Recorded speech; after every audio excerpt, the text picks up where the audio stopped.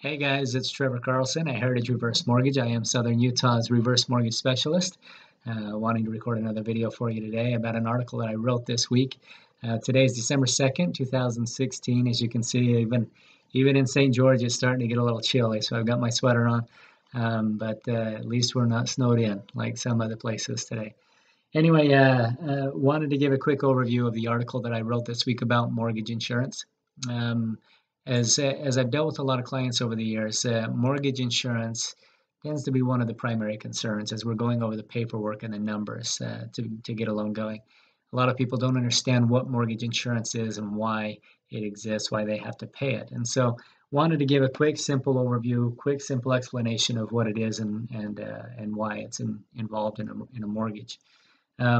Just as a quick snapshot, again, kind of going along with the article, mortgage insurance is a pool of funds, and so when you participate in an FHA mortgage, you're charged mortgage insurance, and this mortgage insurance goes into the mortgage insurance mutual fund that FHA holds, and FHA uses that fund to cover the losses of loans that go into default. And so on the forward side, for example, an FHA mortgage is a loan that's very common when people have less than perfect credit, low down payments, things of that nature.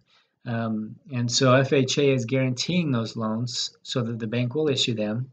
And what that means is that if the loan ever forecloses, then FHA will step in and cover those losses for the bank, so that the bank doesn't get themselves into a situation where they're essentially going out of business because they're writing all of these kinds of loans, as we've seen in the past. With the reverse mortgages, it's the same thing.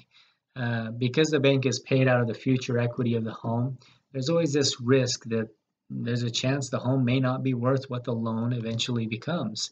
And so FHA has insured reverse mortgages so that if a borrower lives beyond the value of their home, let's say the borrower lives to be 100 years old, their home is $100,000 upside down when they pass away.